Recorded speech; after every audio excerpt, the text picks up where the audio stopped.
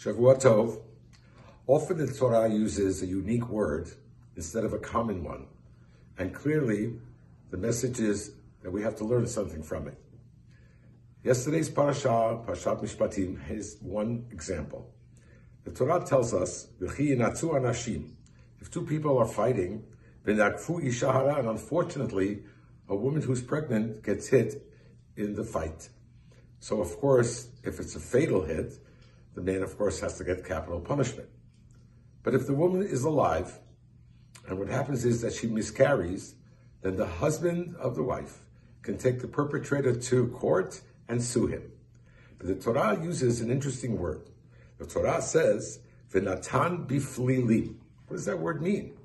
So Targum Onkelos and Rashi brings the Midrash. Biflili means dayanim. He goes to the judges. The Torah uses the word flilim. That's unique, not just the word dayanim. Rabbi Raphael Hirsch says that this word teaches us something very important about the mitzvah of tefillah. Lifalel, therefore, means to judge. What is the job of a judge? The judge assesses the situation, looks what's right and what's wrong, truth and lie, and gives us clarity. If we take the word lifalel and we transform it into the reflexive, the hitpa'el, it becomes lehitpalel. Therefore, says Rav Hirsch, the goal of tefillah is not necessarily to tell Hashem what we need, but to take moments during the day to judge our life, to see what's right and what's wrong, what's true and not true, and to give us clarity.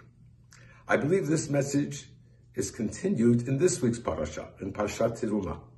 Hashem gives a mitzvah to Moshe and the Bnei Israel to build a Mishkan.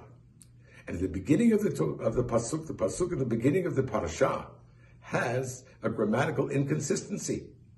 Hashem says, "Va'asuli mikdash," build for me a sanctuary, "V'shachanti b'tocham," so that I may dwell within them. It should say, "V'shachanti b'tocho." The message is clear. Hashem does not need a sanctuary to live in this world. Malov kol haaretz kivodo. The goal of the Mishkan, the goal of a shul, the goal of tefillah is for us to be inspired and to bring Hashem into our hearts. As we start the second term of this year, let's find opportunities to take those moments, whether it's during tefillah, special programs, to grow so that we not only grow academically, not only grow socially, but we grow spiritually. Looking forward to seeing you. Have a good day.